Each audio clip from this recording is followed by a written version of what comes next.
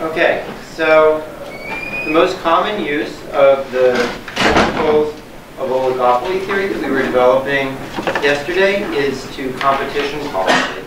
Competition policies are roughly policies that try to keep that theta parameter we were talking about yesterday down in various ways. In particular, today we're going to focus on merger policy. In most developed countries, if two companies want to merge, they have to be approved by the government. And I was a bit involved with the design of the new standards that are used for deciding whether these mergers should be approved or not in the United States and the United Kingdom. But before we go through details of how these policies work, I want to discuss the case for and against such policies. And the case for them is basically originates with Cournot's theorem, as well as some other results in favor of competition. And we'll talk about some of the evidence in this direction, in particular Bresnahan and Race's 1991 empirical study. We'll then talk about some of the downsides of competition, particularly in selection markets, and some of the pros and cons of competition policy. We'll then talk about antitrust enforcement around the world and how merger policy is conducted in practice through the modern merger guidelines. And then finally, some of the most recent advances in merger theory and empirics. Mike, the red button thing is already flashing, which I think is bad news. Okay, so competition is, we're going to talk about some of the limitations of competition, but first I want to anchor you in the basic idea of why competition is thought to be beneficial. So remember that in Cournot's model, as n approaches infinity, theta approaches 0, and therefore price converges to marginal cost. So as the number of firms grow large, pricing will converge to marginal cost. This basic idea is one of the most fundamental results in economics and the foundation of most of the theory of perfect competition, as well as the basis of most antitrust and competition policies. Now note that mergers mechanically will decrease n. And this is the basic reason why agencies try to reduce the number of mergers. And in particular, when n is relatively small, the change in 1 over n is relatively large, and therefore, especially when an industry is concentrated, agencies are often worried about mergers taking place. Now, of course, theta is just one measure of the degree of competition, and in other models where theta is n is only one determinant of theta. We also talked about collusion. We talked about differentiated products, etc. But in these other contexts, mergers will typically tend to be bad as well. So, for example, in the differentiated product Nash and Price's model, it was 1 minus the aggregate diversion ratio that was the measure of theta. And in that context, mergers will be harmful because they will create more diversion. Sorry, they will reduce the amount of diversion to other firms' products. But also, competition policy in this context tries to reduce unnecessary branding that would differentiate products and reduce the diversion between them. Under collusion and conjectures, what determines the amount of market power is how much firms think that others retaliate against them, and competition policy tries to reduce the extent to which firms are able to do the things that they want to do in order to collude, in order to reduce the amount of conjectured retaliation that would lead to higher prices. Breaking up communication among firms, friendships among firm owners are other ways of doing this. In search, what tends to make market power is that consumers can't see the prices of all the firms. So government policies can try to make prices more apparent to induce more competition. And this is the goal of a lot of consumer protection laws and authorities. Heterogeneous costs are another potential source of market power. And by encouraging more entry, it makes it more likely that the second lowest firm is a second highest or second lowest cost firm is close to the first lowest cost firm and thereby holds down prices. So in all of these cases, mergers are going to raise theta in different ways in each case, and we'll go in detail through the differentiated products Nash and prices case in a bit. Okay, so these are all these cases will have different quantitative relationships between the number of firms and the degree of competition. And so obviously something that's of interest is trying to empirically measure what is the relationship between the number of firms and the amount of competition. And Bresnahan and Race had a clever approach to trying to do this. So they noted that as a city grows larger, as a market, geographic market grows larger, it can support more firms. You only have like one dentist usually in a really small town, but as the town gets larger, there will be more and more dentists, right? And so they called the number of people that are necessary to support n firms capital S sub n. And little s sub n is the number of people. So you basically can look as a city grows larger, how many people working in a given profession are there. You can use that to form the number of people that are necessary to support a certain number of firms or workers. And then you can say that little s sub n is the sort of number of people per firm that are necessary to support that many firms, right? Okay. Now, if the prices that firms were, imagine every firm had the same cost of entering, then the prices that firms would need in order to defray their fixed costs would be larger if they had a smaller number of customers. And conversely, if they had lower prices, they'd need more customers to defray their fixed costs, right? And if prices were completely constant as the number of firms increased, then you would think that the number of consumers per firm needed to support that number of firms should be constant as the number of firms gets larger. On the other hand, if prices fall, then this number should increase, right? Because if the prices go down, then the number of customers you're going to need to support the second firm is going to be more than twice that you need to support the first firm, right? Okay. Now, of course, there's other reasons why that could occur.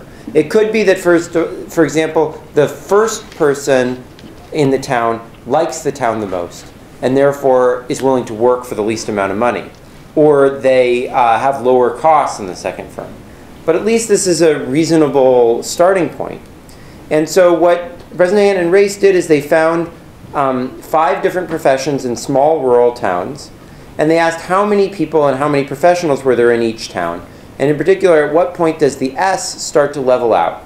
And that was like their interpretation of when theta was getting very close to 0. Prices were getting close to perfect competition. And so here's what they found. This is S sub 5 over S sub n. So S sub n should actually be decreasing here rather than increasing. The vertical axis should be decreasing rather than increasing. And what you see is that around 3 firms, you're getting very little further decline as the number of firms gets greater. And this is for druggists, tire dealers, doctors, dentists, and plumbers. Okay. So that suggests that around 3 to 5 firms is the point where like close to perfect competition has kicked in, at least in these contexts. Okay. So far, competition we've interpreted as being almost all good, right? But now I want to talk about cases when there are real externalities across firms, not just these pecuniary externalities that could make competition harmful, right? So before we studied the comparison between monopoly and perfect competition when there was selection, for example, but now I want to put this into an oligopoly model. And in particular, I want to imagine that each firm gets a representative sample of all the consumers that are in the market. So in that case, their profits are going to be a price which depends on the total quantity times the quantity that they have minus, sorry, this should be the quantity that they have, times the average cost of people in the market. So then if average cost is defined as this and marginal cost is defined as this, what are firms' first order conditions going to be? There, as before, we're going to have theta showing up multiplying over epsilon for the market power effect. But now, how much of the marginal cost versus the average cost firms internalize is also going to be determined by theta. Why is that? Well, imagine that I'm a monopolist. Well, then, as I increase my production, I know that I'm going to take into account the effect that has on the type of people in the market. If I'm a perfect competitor, on the other hand, I'm just going to be stealing average consumers and not thinking at all about the impact that that's having on the total market, right? And if we have theta that's in between, that will smoothly map in between these two things, just as theta before smoothly mapped between perfect competition and monopoly. Okay. So that says that we get a weighted average, not just of price and marginal revenue, but also of marginal cost and average cost. What's going to be the optimal market structure in this case? Well, that's going to depend on whether we have adverse selection or advantageous selection. So Arvid, what is going to be the optimal market structure under adverse selection? Well, under adverse selection, it's that the good customers, like the good ones, come in first. So you will have the bad ones come in first, right? Under adverse selection. Yeah. So the bad ones come in first, so that means that the good ones come later, so your marginal cost curve is going to go shitting down, your average cost curve. So in that case, you would want to, if you raise your price, thereby drawing the person who is indifferent away, it will have positive externality, because you're decreasing your average cost. That's right. So you would want to have a merger to take that into account. Would you? Well, no, say it. Well, so I mean, what did we find? Was monopoly or competition better under adverse selection?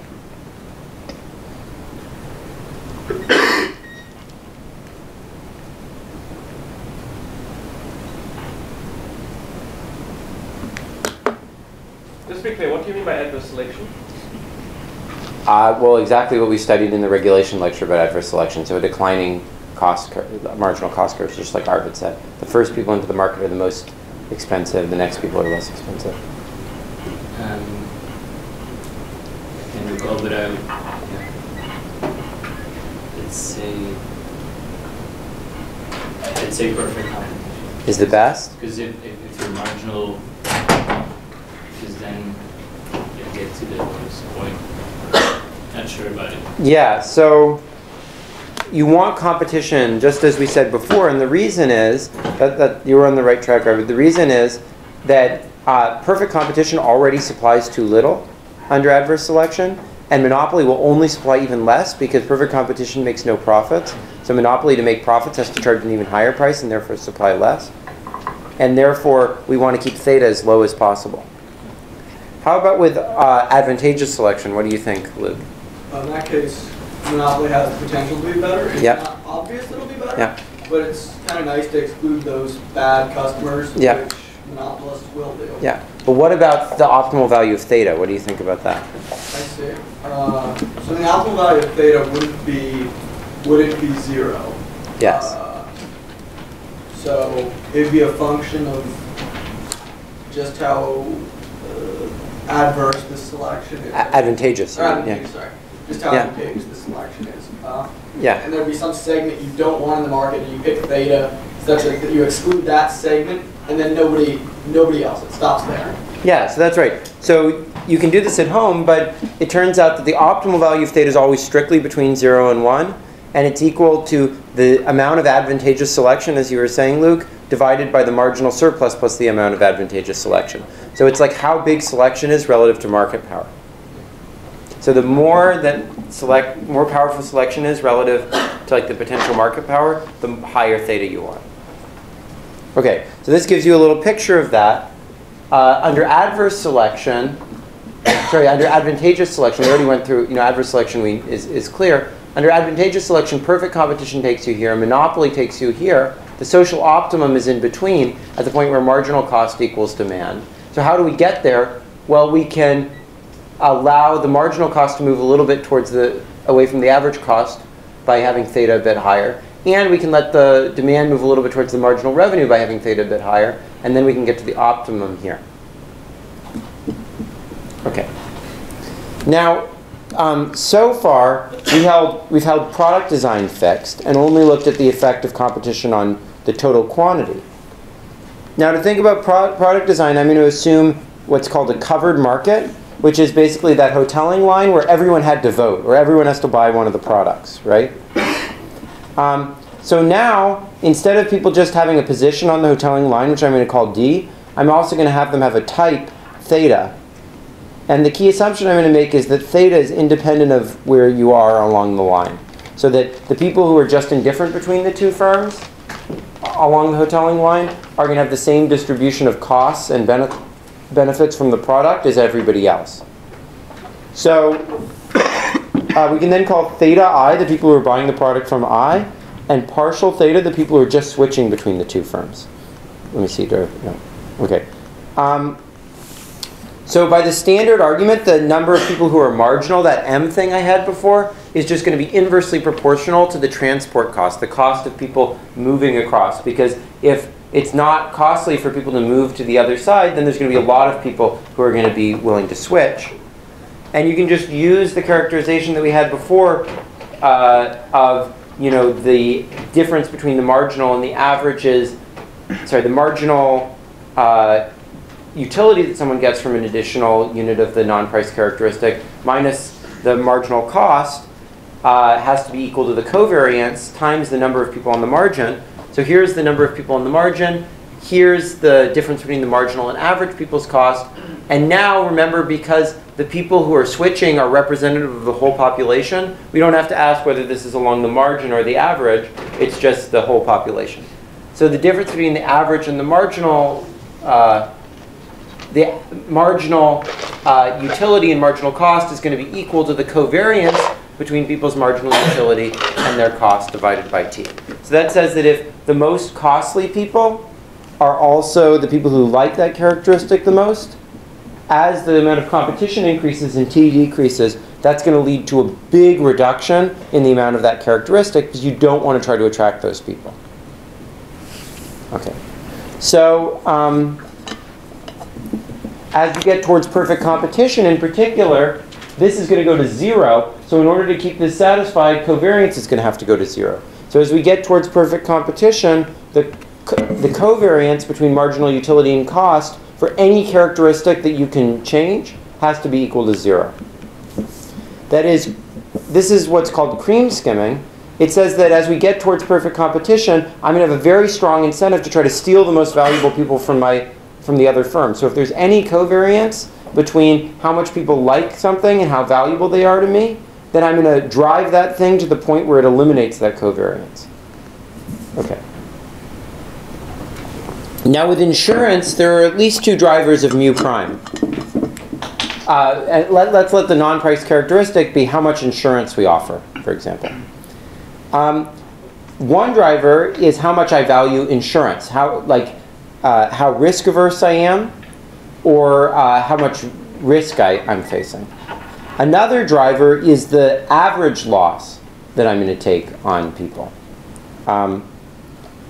And if there's a sufficiently negative correlation between these, and the average loss I'm going to take, the average medical expenditure I'm going to make, that's something which is going to impact the costs that I have to the firm. How much I value insurance or how much risk I have, that doesn't impact the firm at all. Now, if these things are negatively correlated enough, that can lead this to be equal to 0 even when there's positive insurance. Because when I increase the amount of insurance, that might bring in people who are sicker, but it might also bring in people who just have a higher value for insurance. That was sort of like what we talked about with advantageous selection versus adverse selection before, right? unfortunately, in the calibration, it turns out that actually the correlation between these things is often positive. And the reason is that even though it might be the case that more hypochondriac people are more healthy, it's also the case that that unhealthy people have a larger value for insurance just because they're very uncertain about how much they're going to be paying. They have a big risk as well as a big average expenditure. On the one hand, that means that this is never going to be positive. Sorry, it's never going to be equal to 0 when we have positive insurance. That reducing the amount of insurance is always going to be, on average, selecting the unhealthy people. And that's going to lead people to continually lower their insurance until we get to no insurance at all. So this attempt to attract and cream skim is going to drive all insurance out of the market. So that sounds really, really bad, right? We call it the death spiral, right? Well, but it's a little bit different than the one before. Because the death spiral that we talked about before was when there was just one insurance plan and not that you could adjust these non-price characteristics. But this is even stronger. It's like, it's the death of 1,000 cuts. You just keep undercutting it until, yeah. Okay. However, this sort of cream skimming can also drive out price discrimination. Why is that? Well, remember that what we said before was that this selection effect will lead you to try to lower your price down to cost to try to attract those wealthy consumers who might switch over to the other firm if you're charging them for their inframarginal units of consumption at that store. And that, we think, is a good thing. We think it's good to drive the costs of the goods down to, price of the goods down to cost. So what this shows is that cream skimming can lead to the elimination of insurance, but it can also lead to the elimination of price discrimination, which, or at least the elimination of the distortions caused by price discrimination by driving price to cost. So the question is this overall a good or a bad thing? Well, it really depends on what our social goals are. So why is it we view it as beneficial that you eliminate the price discrimination? Well, we want everyone to bear exactly the cost associated with them buying the goods. But we view that as harmful in insurance, that everyone bears exactly the cost. We want to cushion people from those costs, right? And so depending on whether we think it's a good thing that we do the redistribution that we know that from the problem set price discrimination brings, or whether we think it's bad that we do that because we want everyone to bear exactly their cost, is going to be what determines whether this is beneficial, whether this sort of cream skimming is beneficial or not. So a lot depends on the evaluative perspective that we take, whether we're thinking about the insurance value or whether we're thinking about the incentives that it creates. And we'll talk more about that trade-off between insurance and incentives, the sort of the heart of the redistributive trade-off in the next class. Okay. However, if we do want the market to provide insurance, if we do want it to provide this sort of redistribution, then we may need to sort of wall off from competition some dimensions of products which provide that redistribution, like how generous insurance coverage is. And that's, I think, one of the really key reasons why in Obamacare you're only allowed to provide plans that have a minimum level of insurance, even though that's obviously creating a huge amount of political uncertainty and tension recently. Okay, so there's ups and downs of competition, but in practice there's lots of policies that try to keep theta down. And before we go into talking about the details of those policies, I want to first talk about some of the broad pros and cons of those policies. So on the pro side, in addition to the benefits to reducing prices to consumers, like in Cournot's theorem, it can also stop the assembly of too much political power or too much cultural power by one entity. So I don't know if you guys remember from the last class that picture of the octopus. It wasn't just showing Standard Oil squeezing consumers and suppliers. It was also showing them squeezing politicians, right? And you might be worried that a firm that assembles too much power is going to have too much political influence related to the first problem set that you guys did this year. And that imbalance might lead to bad policy making. It can also be useful, and this is something that some previous problem sets had you guys look at. Or maybe you even have one this year. I think you have one this year that looks at this. It can be a way, okay, so if we stop firms from merging, we can discourage people from entering into the industry as a copycat to an existing firm, because they'll know that if they enter, then there will be such fierce competition that they won't make any profits. Whereas firms that are entering with a product that's very different than the products that already exist aren't going to be hurt by that at all. So it can be a way of sort of selectively attracting into the industry firms with very new, innovative, and different products, and therefore it might be helpful in the process of creative destruction. It can also reduce too big to fail concerns in financial markets. On the other hand, on the downside, it can impede economies of scale and potentially reduce some of the profits that you get from innovation if the market's too competitive. When there are complementarities across products, as we'll talk about in a week, it can reduce firms' ability to coordinate effectively. It can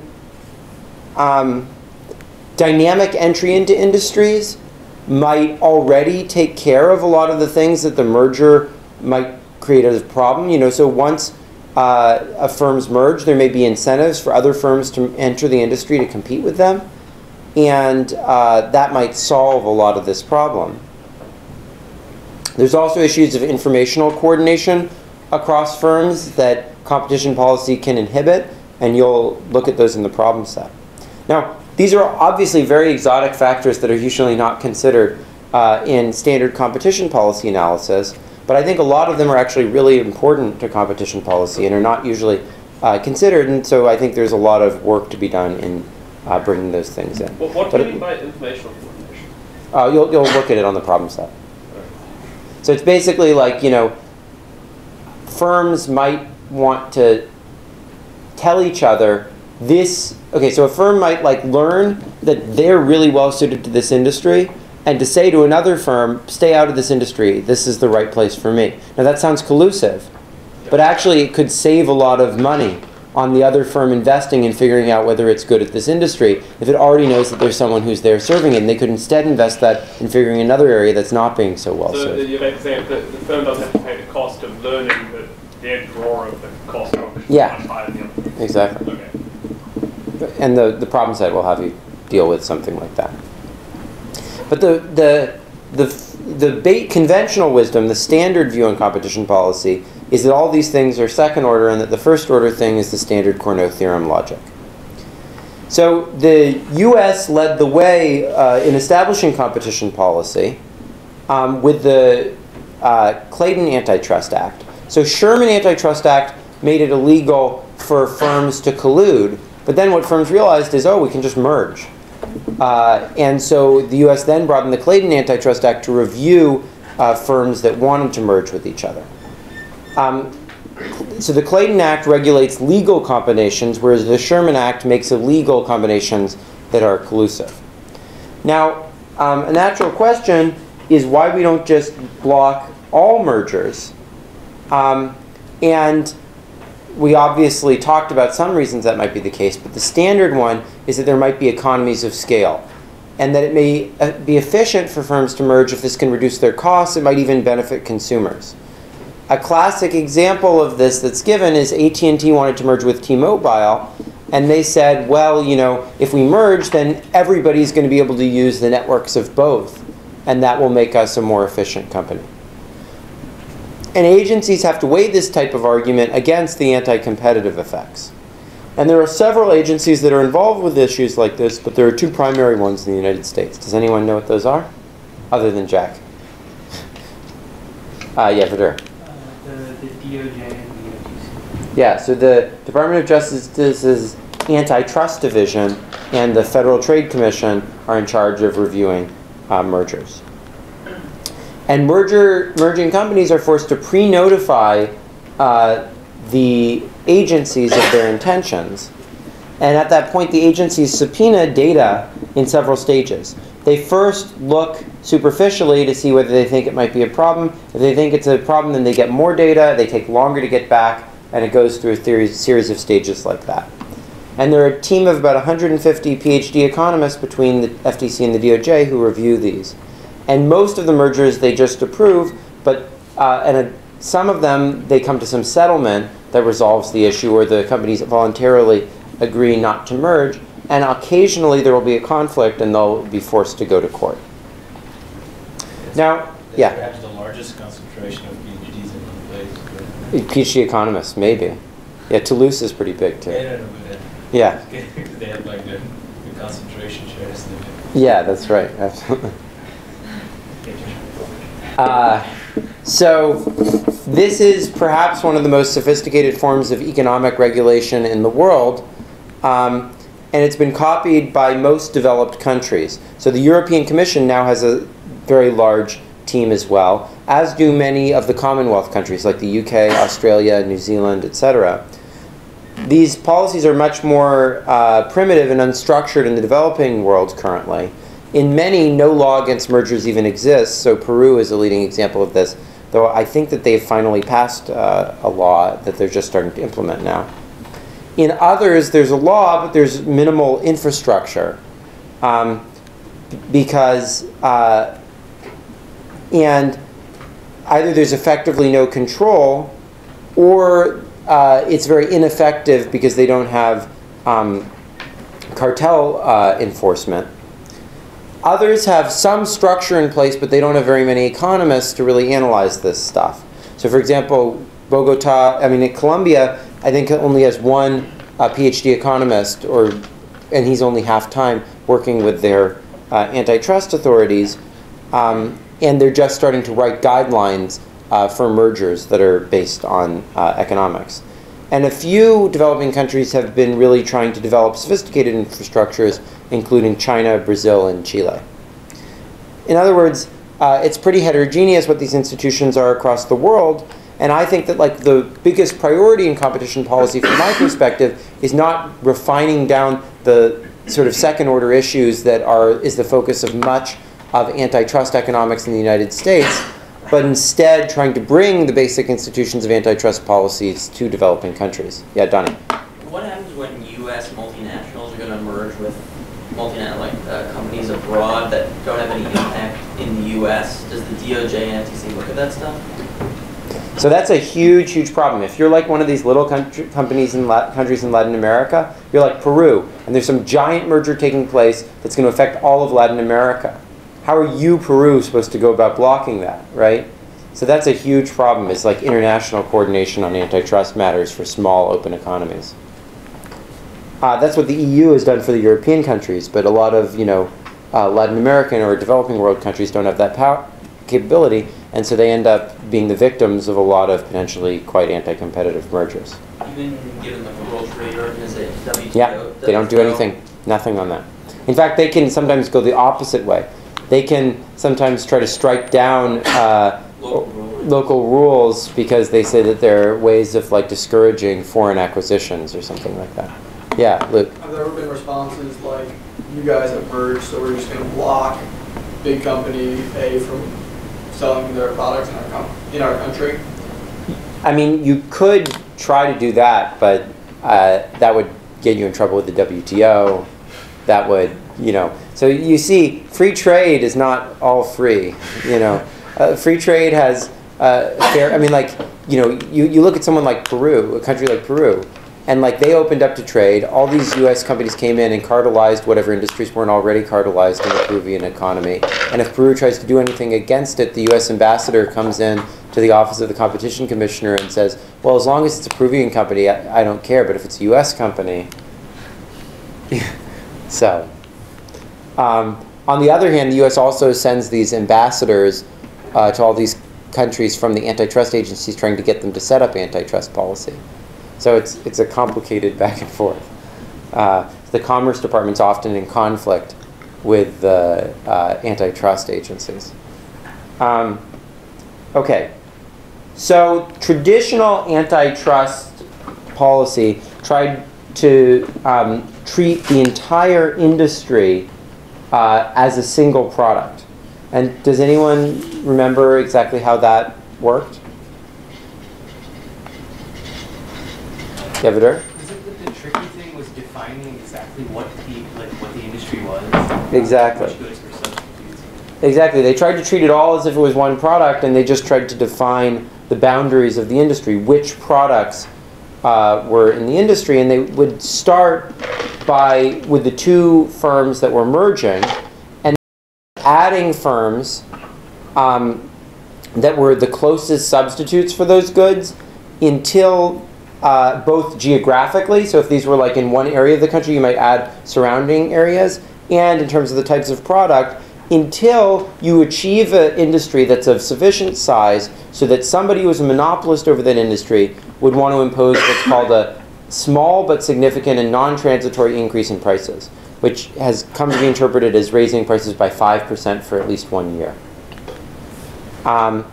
And that is how you defined what a market was. And then you measured the concentration of that market.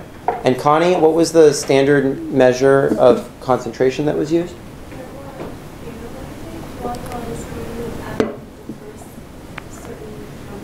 Yeah, the 4-firm concentration ratio. Yeah, and what's the other one? The sum of the squares. Yeah, so that's the most famous one. That's called the Herfindahl-Hirschman index. So let's let the share of a firm be the fraction of quantity in the total quantity in the industry. Then the Herfindahl-Hirschman index is the sum of the squared shares times 10,000.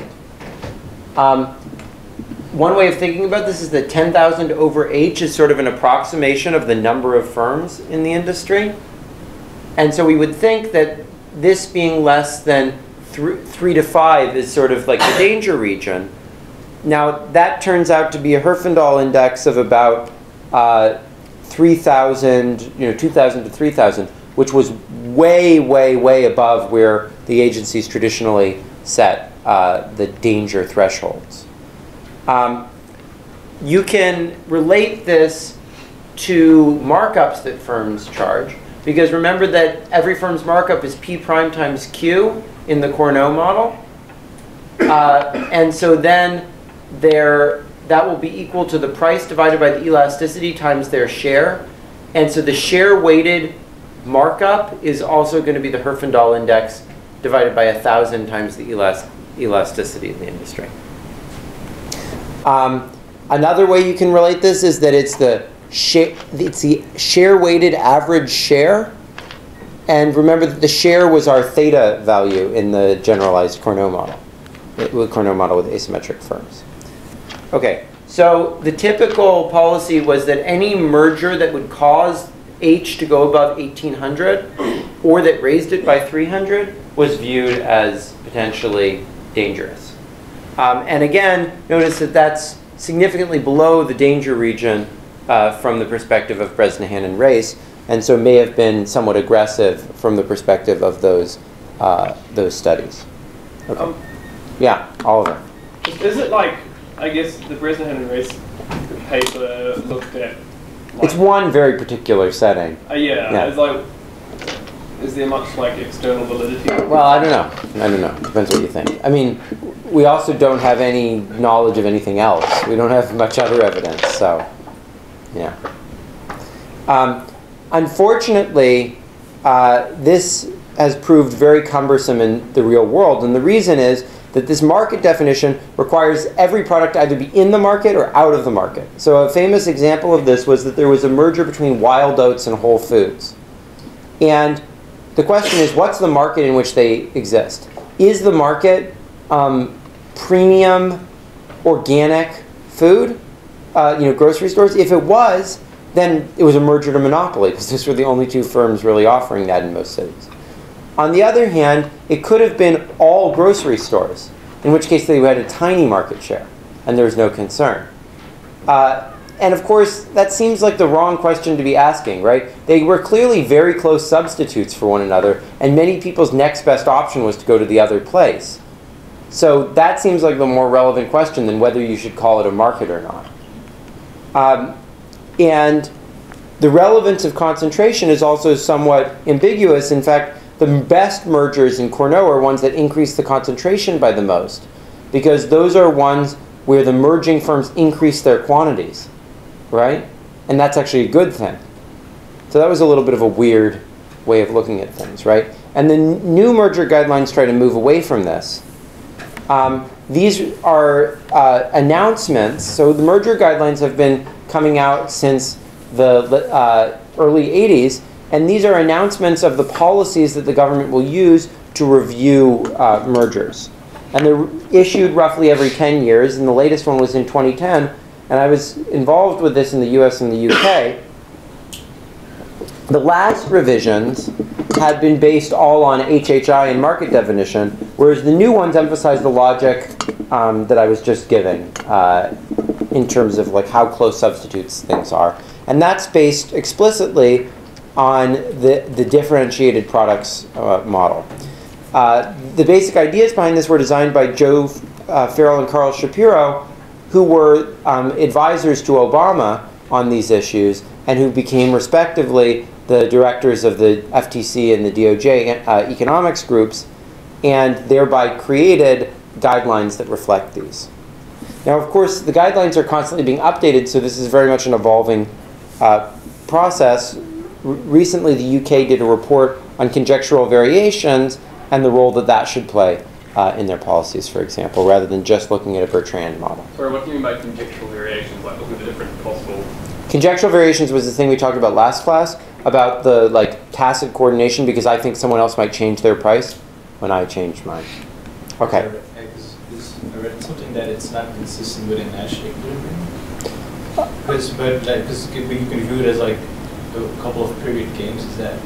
Yeah. So I view it as a reduced form static representation of, but I think all static models are representations of. So I just think Nash in anything is a silly way of thinking. I mean, it's not, in other words, like industries are not like, a static model other than an instantaneous model is not a good representation of any industry if you're going to take other people's prices as given. Because you know that on average when you change your prices, other people change their prices. That's why conjectural variations is a good way of summarizing those reactions that people expect. Okay, so let's look at the approach that lies behind these changes to the merger guidelines. And the basic idea is that competition is often between products that are differentiated, and therefore a merger doesn't eliminate products or firms, it just consolidates the ownership. And the question is then, in that case, will a merger lead to an increase in prices? Or why would a merger lead to an increase in prices? Miles, do you have thoughts about that? I think so. It pretty much depends. So in a case where the consolidation leads to sort of an increase of market power such that when you have it even with a consolidated product, that increase might allow them to raise prices at that point. But if the consolidation still allows the gain, you have other firms out there, but then also you have other sort of benefits or flexibility that allows them to reduce costs. But imagine that there's no benefits. What's the basic logic of why the firms would raise prices if they have two differentiated products? Why would it give them an incentive to raise prices when they merge? Because you discover subsidies. Yeah, but actually the product hasn't disappeared, right? It's just been brought under the ownership of But when you're going to the other one at that point, then you're still going to the same firm.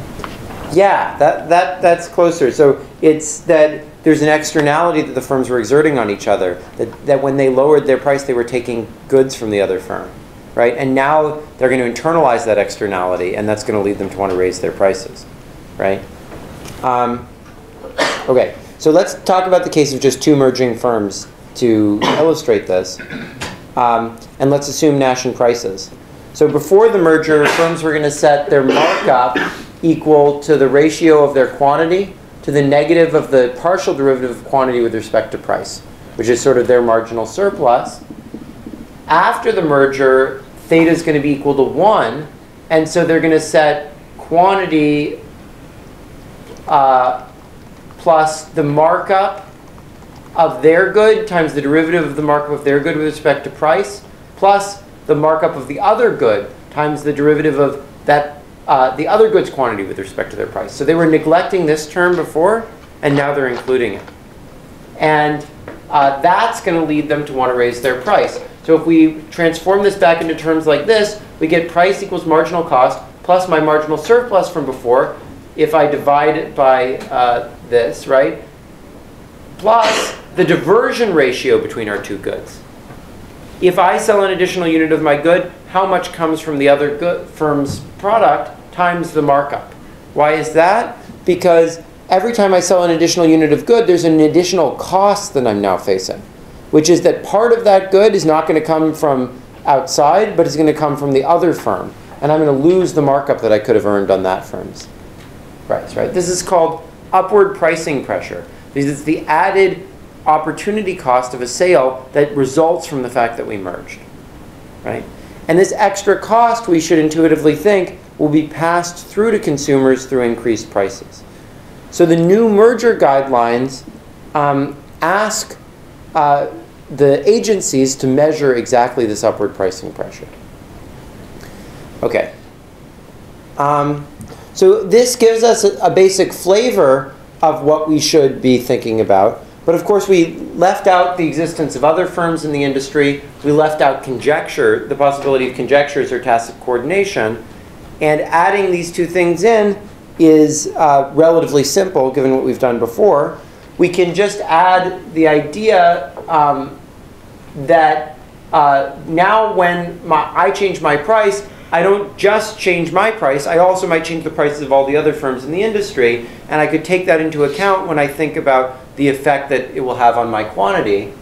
So pre-merger, I will just take that all into account and set my markup equal to the ratio of quantity to however much I think my quantity is going to change when I change my price. And post-merger, you're going to hold fixed the prices of the other firms, because you're taking those into account. It's under your control what the price of the other firm is, right? And so we can now define a notion of how my quantity changes after the merger when I'm holding fixed the price of that other guy, and how much, And so then we're going to get my price is equal to marginal cost plus this new notion of my marginal surplus, which holds fixed the price of the other firm. Plus, now I have a diversion ratio, which is taken under this post-merger, how much of an additional good that I sell when I lower my price is coming from the other firm versus from the outside good. Glenn, yeah. Do you mind if we go back 2 slides to your differentiated products? Yeah. So I don't understand how your argument you made here justifies your claim that a merger won't eliminate products. No, it doesn't. I'm just assuming that when you merge, the two products stay in the market. But they could, if the prices of one went to infinity, that would effectively be eliminating a product.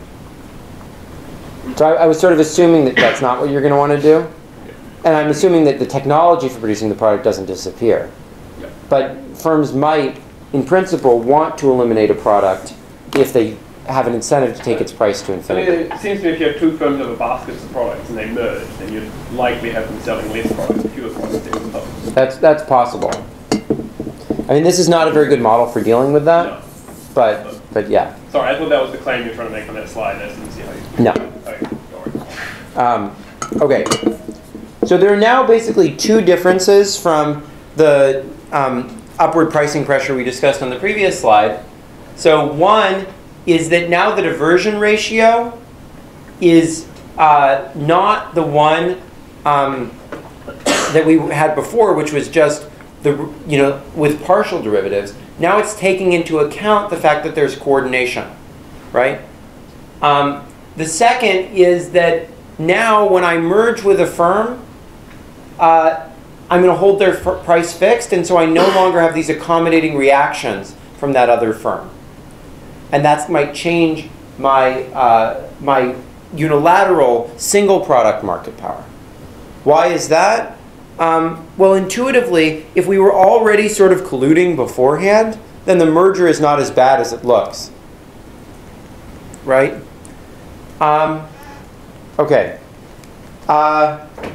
And this term will tend to be larger the bigger tacit coordination is between the two firms that merged and the rest of the industry. Why is that? Well, now when I raise my price, other firms will raise their prices, and that will lead more of the goods when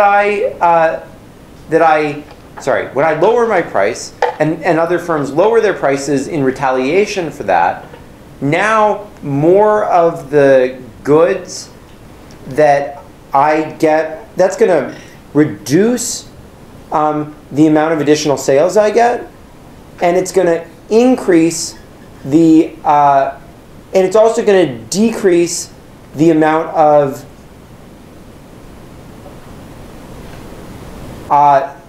sales lost by my rival. Why is that?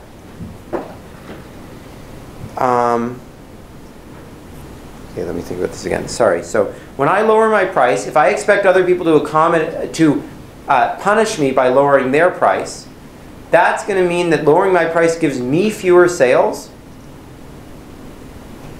and that it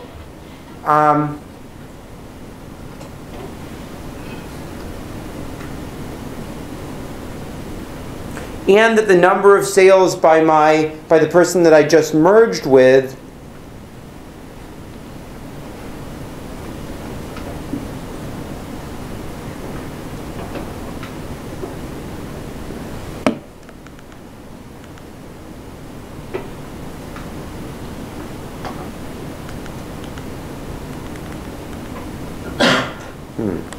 Okay. The diversion ratio I claim when there's more coordination is going to get higher because if I were to gain an additional sale, if I lower my price, I get fewer sales because other people retaliate against me. And my rival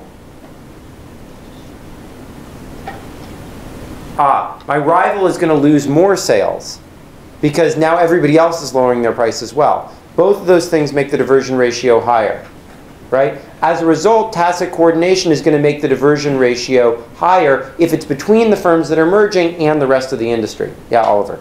Sorry. So you lower your price. Yeah. The other firm retaliates by lowering his price. Not the other firm that you're merging with, because you're holding his price fixed. He's now part of you. Okay. Right? So it's only the other firms in the industry that are relevant for that. Okay, but then both of your prices are lower, so you both get more sales but lower profits, right? No, you will get more sales. Higher Q but lower pi. No, but we're holding fixed your merger partner's price. Yeah. And we're just lowering my price. Okay. And then the fact that there's tacit coordination is going to reduce the number of additional sales that I get and increase the sales lost by my rival, so both of those forces will make my diversion ratio greater, and therefore make the merger more anti-competitive, right? And so tacit coordination between the two firms that are merging and the rest of the industry makes mergers more harmful.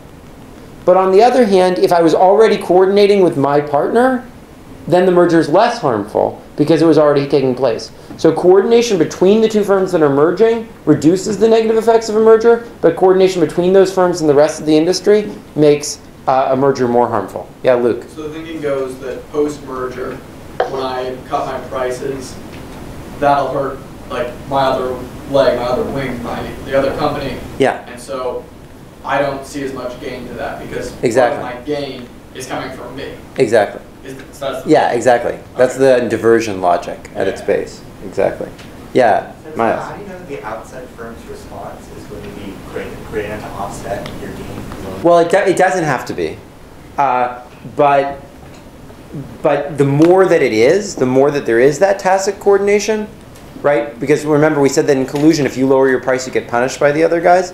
The more that there is that coordination, the stronger is going to be the negative effect of the merger if it's coordination between these firms and the rest of the industry. But if it's just these two firms coordinating with each other, that will actually make the merger more attractive. Because before you were getting the costs of them colluding, but not the benefits of the economies of scale, right? So you might as well let them merge. Okay, so how do we actually measure all of this stuff in practice? Well, one way is internal company documents. So sometimes companies will say, oh, the rival we're most worried about is this other guy. And that'll tend to lead you to believe that their diversion ratio is higher, right? Because companies have to think all the time about who their rivals are. Surveys and internet data can also be useful. For example, you could ask consumers about, if you didn't buy this good, what would your second choice be? Right? Even better, online you can see people who almost bought this ended up buying this, or people who almost bought that ended up buying that. So you can see what are the products do consumers view as closest substitutes. That's something that hasn't been used that much in antitrust analysis, but I think would be really powerful. Win-loss studies in auctions as well. So if people are bidding for an auction and you see that when this guy wins, it's most likely this guy who's next, that can give you a sense that they're close substitutes for one another. Or you can build econometric models trying to do regressions using, say, shocks to cost and looking at when the price has changed, who does diversion occur from. Okay. Now, if you want to incorporate conjectures, now a lot of the stuff isn't directly useful for conjectures except the stuff within companies, right? Because the stuff within companies might tell you, oh, I think they're going to change their prices in this way, etc. However, another possibility was proposed by Bresnahan, and they argue that firms form their conjectures based on their experience. So if when cost goes up, the firm raises its price, the firm is then going to see what happens with all the other firms' prices. And so we could use historical shocks to cost, incorporating what happened to all the other firms' prices, and use that as a way of judging what the firm thinks will happen to its quantity when it changes its price. Because its own conjectures are probably based on that historical experience, right? I think that's a pretty reasonable way to determine the conjectures, and this is called the consistent conjectures hypothesis. In some sense, the other models are a little bit strange, right? The firm has seen its price go up and seen it reduce its quantity, and it saw how much the price changed in response to that. But that's not what the firm thinks about in the Cournot model. It thinks about what would have happened if in response to my changing my quantity, other firms hadn't responded and changed their quantities, right? So, and plus, this makes things a lot empirically easier. Because in the other models, you have to get a bunch of shocks, which allow you to change this one firm's price while holding all the other prices fixed. Whereas in this case, all you need is one shock that changes this firm's price, and then you can let everything else adjust, and that gives you the right effect. And in fact, this is what Baker and Bresnahan did in their 1985 paper to measure the effects of a merger, was they could do it with only a small number of cost shocks because they used the consistent conjectures idea, and therefore could have everyone adjusting all their price quantities in equilibrium. Yeah? So you were saying that they say, okay, so I have to write for cost shocks to raise the prices, Yeah. and I see how much that raises their prices. Yeah. And then but I mean, how can they separate out, so if I get a cost shock, presumably they, would have the same cost shock. Oh, well, if you can't get a clean cost shock, then it's no good. But it's no good to measure it anyway, econometrically, if you don't have a clean cost shock for all the You firms. have to look at a strike for your own workers and say, Yeah, exactly. Exactly. That's what they tried to do in the beer industry. Exactly. That makes sense. Yeah. Okay. Sorry. Yeah. When you say that we're not to change your quantity, the rival, but you don't take into account that the rival will change also. Yeah. The equilibrium for not is a Nash equilibrium, so in a Nash equilibrium you take the. No, you don't, because you hold as fixed everybody else's quantities. But the equilibrium is like the crossing point of the... Holding fixed everybody else's quantities. I mean, it's an equilibrium of people who take as given other people's quantities. Just yeah. Yeah. Yes. If you merge, you take given the price of the firm you merge with. Yes. But if there's different like cost structures, yes. How does that work? Because you might want to. So one thing we didn't account for in here was like efficiencies, that like the costs of the firms might change when they merge. That can be taken into account here as well by like a change in marginal cost or just a change in fixed costs, and you can put that through all the same stuff. We just didn't talk about that. So here it's like under the symmetric case where you have like the same marginal cost, or just like the marginal costs don't change as a result of the merger. Like the firms keep doing whatever they're doing. I mean, they might change how much they're producing of each of the goods, but their costs don't change. Okay. So we may not want just to know this opportunity cost. We might also want to know how much prices change. But we know how to translate changes in cost into changes in prices just by multiplying by the pass-through rate, right? Now there are two relatively small but real complications here. One of which is that mergers push up both merging firms' prices, not just one firm's prices. And so you need to think not just about the own pass-through, but also how pass-through occurs across the two products. It's also the case that other firms will raise their prices as a result of these firms increasing their prices.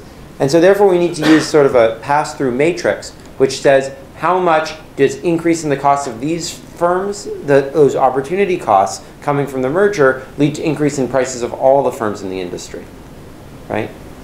So then you can just multiply the pricing pressure by the pass-through matrix to get the change in prices.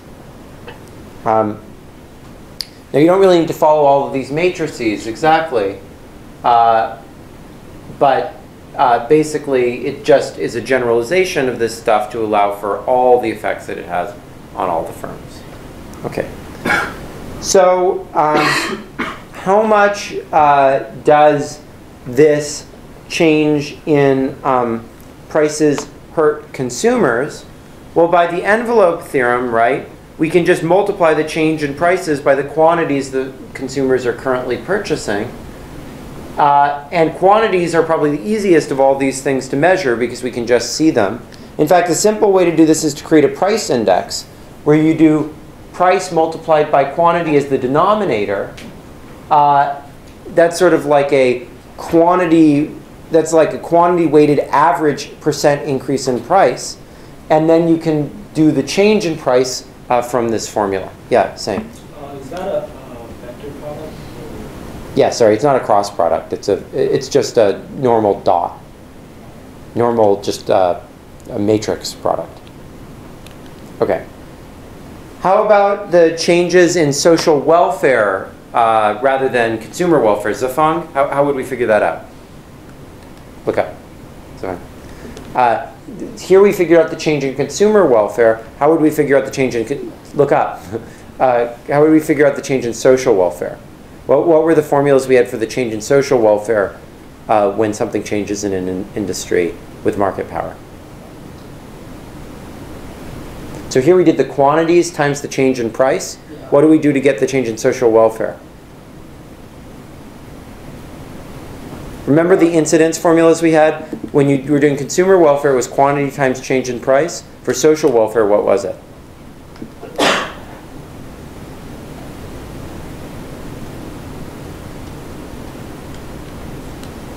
Anybody else? Anybody else remember what we did to get the change in social welfare in like the social incidence formula?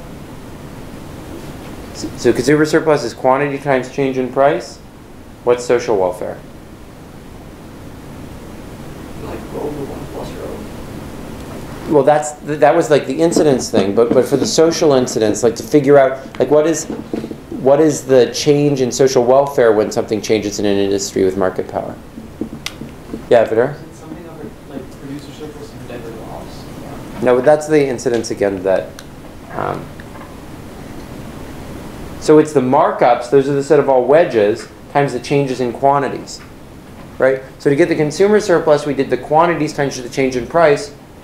Here it's the change in the quantity times the markup. And we can derive the changes in the quantity from the changes in the price by multiplying by the derivatives of demand if we have those. Okay. Yeah, Connor. Why is there a -1 on the G-transpose consumer surplus? Because if prices rise, consumers are hurt, right? Okay.